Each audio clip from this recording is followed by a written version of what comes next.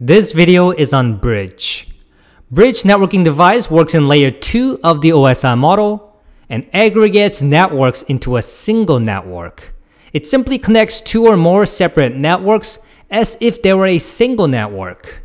A simple bridge connects two network segments, typically by operating transparently and deciding on a frame-by-frame basis whether or not to forward from one network to another.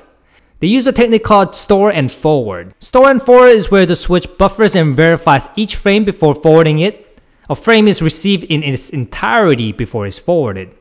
Bridges only forward frames that are required to cross the bridge, and it reduces collisions by creating separate collision domain on one side of the bridge. A bridge reads a frame's destination address and decides to either forward or filter. If the bridge determines that the destination host is on another segment on the network, it forwards the frame to that segment. If the destination address belongs to that same segment as the source address, the bridge filters the frame, preventing it from reaching the other network where it is not needed.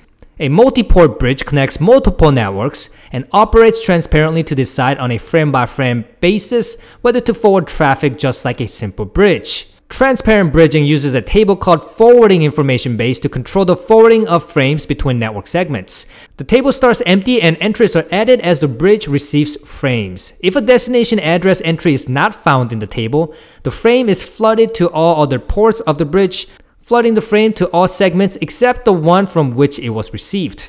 By means of these flooded frames, a host on the destination network will respond, and a forwarding database entry will be created. Both source and destination addresses are used in this process. Source addresses are recorded in entries in the table, while destination addresses are looked up in the table and matched to the proper segment to send the frame to.